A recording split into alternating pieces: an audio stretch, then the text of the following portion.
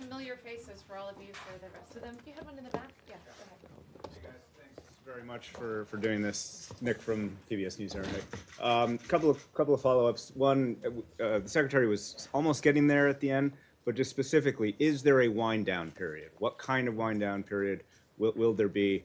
And as you know, with China and Turkey, you're in the middle of huge strategic conversations with them. Turkey, obviously, S-400, F-35, China, the entire trade talks. Do you believe that this announcement, this move, will impact those larger strategic talks? Thanks. Can I do the first one? Oh, sure. Let's speak to the wind down period. Hi. Yeah, I would say that the wind down period, if we look at it, will be a year in terms of going to zero. We've been very clear from the outset when the administration initiated withdrawal from the JCPOA. So that continues. We've already taken 1.5 million barrels off the market and are finalizing our path to zero, which will end on 2nd May.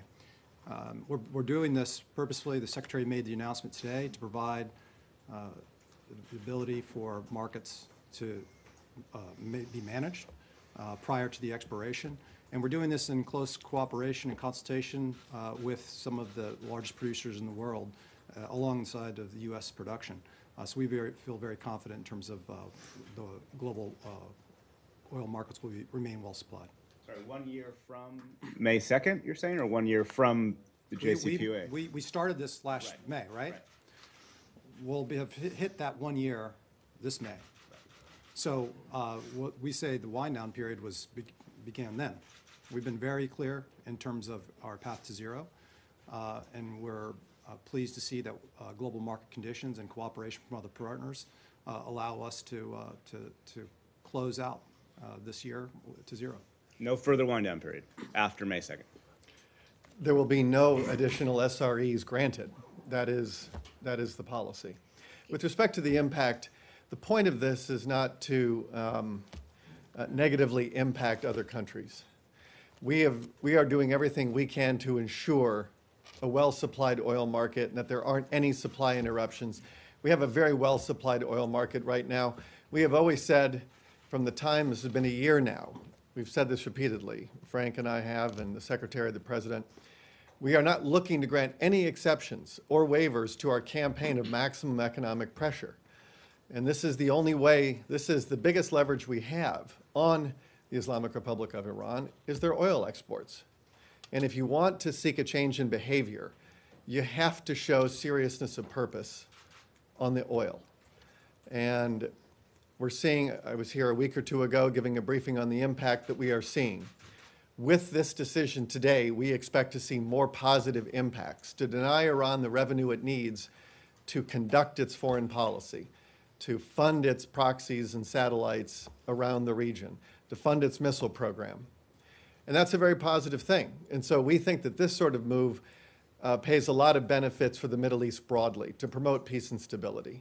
It is very hard to imagine a peaceful and stable Middle East if you accept the status quo of Iran's expansionist foreign policy. Can you talk about the Michelle? sanctions that these countries could face? I mean, are you talking about targeted sanctions, or are you talking about sanctions that could affect the U.S. trade relationship with countries like India and China? I don't have anything to add beyond what the Secretary said. We will sanction any sanctionable behavior. We have given countries, after the President announced he was leaving the deal, countries were given a 6-month pre-wind down before the sanctions were reimposed in November. And then because we had a very tight and fragile oil market in November, the President decided to grant a handful of waivers. We've always wanted to get to zero as quickly as market conditions will permit.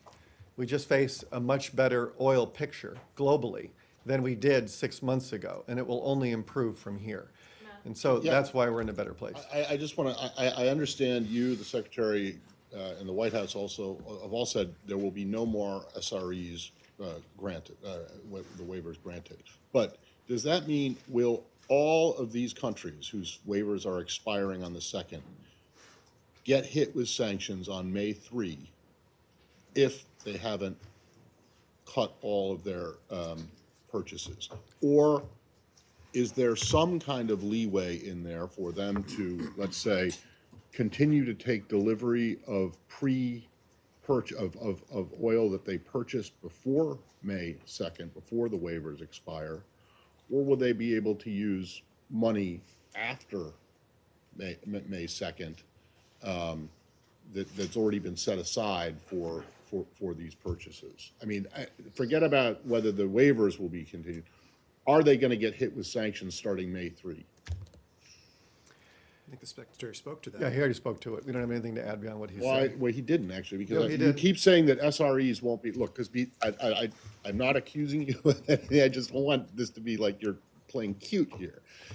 Will India, Turkey, Japan, South Korea, or China get hit with sanctions on May 3rd if they do not stop between now and then taking delivery of Iranian oil? It's a hypothetical that the Secretary's already addressed. Kylie, last question? Can you talk a little bit about the numbers? You said that, excuse me, 1.5 million barrels have been taken off the market. So how many was Iran exporting last year at this time? How many are they exporting now? And the 5 countries that are still largely importing Iranian oil, how much are they importing?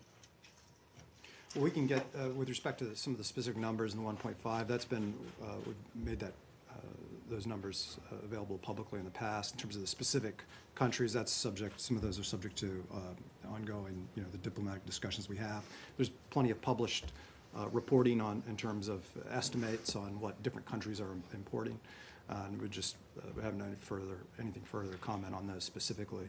I think what the other point the Secretary underscored was just the tremendous increase and continued uptick in production in the United States, and how EIA continues to have to revise upward almost on a couple-month basis in terms of what U.S. production, what the U.S. production is. And just last year, adding 1.6 million barrels to the market is significant. We're on trend to projected to do something along similar this year. So we're very confident in terms of the overall supply. I think the other point is global oil stocks are at 5-year averages. That's important. And we're in a very positive position relative to some of the other producers that the Secretary alluded to that are working with us in partnership. Those prices went up significantly today, though. Can you speak to that? Do you expect them to level out later this week? We saw some increase. It's hard to conflate our announcements that was made versus other things. I think just a few hours prior, you could look at other reporting as to the OPEC curtailment. There's lots of reasons in terms of what affects oil markets.